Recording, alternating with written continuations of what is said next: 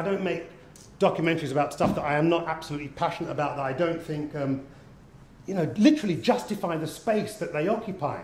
You know, I think space is really valuable, and you can pollute it with bad lyrics and bad movies, just like you can pollute it with bad chemicals. So I value airspace, and I think very hard about what I think is worthwhile passing on. Do you know what I mean? But it's not, I don't know how to say this, people, it's not a premeditated thing. It's an organic part of who I am. You know, I think if you looked at the subject matters of my films and the people that I've worked with, you could join the dots.